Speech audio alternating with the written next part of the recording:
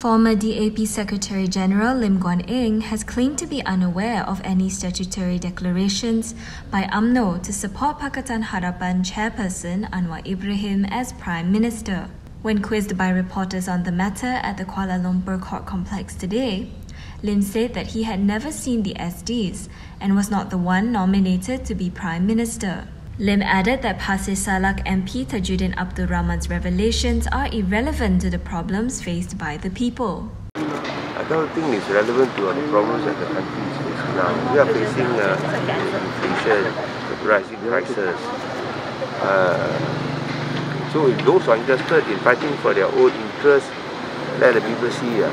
For us, we are more focused on how to solve the people's problem, how to fight corruption.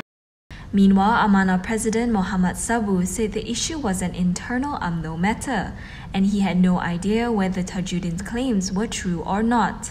Tajuddin had made several allegations against his party's leadership in a press conference yesterday. This came following his sacking as an Umno Supreme Council member. Among the allegations was that a number of Umno MPs had signed SDs to support Anwar as Prime Minister in 2020.